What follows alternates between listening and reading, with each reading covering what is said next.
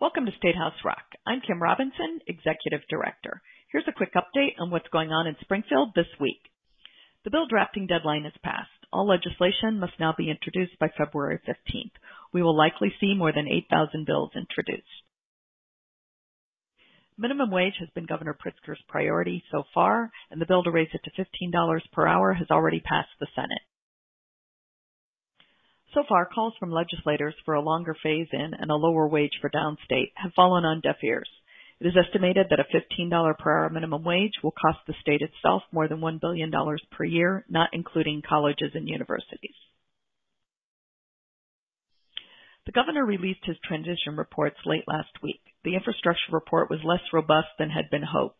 He focused on shovel-ready projects rather than larger initiatives. But we may hear more when he delivers his budget address on February 20th.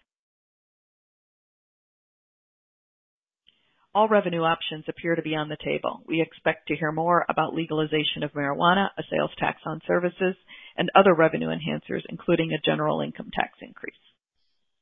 Finally, IPLSA is opposing so-called transparency legislation that would require private businesses who contract with a government body to install tracking devices on every employee's computer who works on the public project.